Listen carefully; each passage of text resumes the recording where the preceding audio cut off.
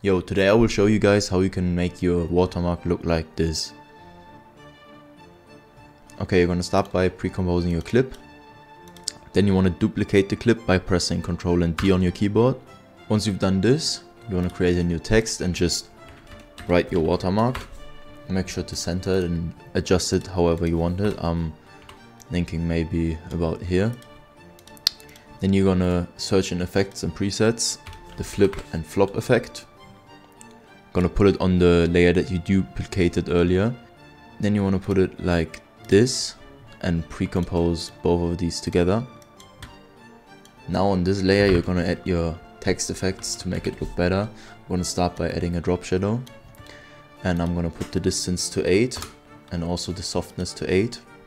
But as you can see, it's still pretty hard to recognize the watermark, so I'm gonna add some exposure so you can see it better.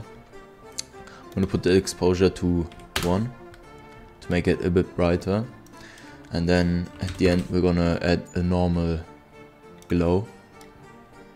Just copy my settings here, put the radius to 25,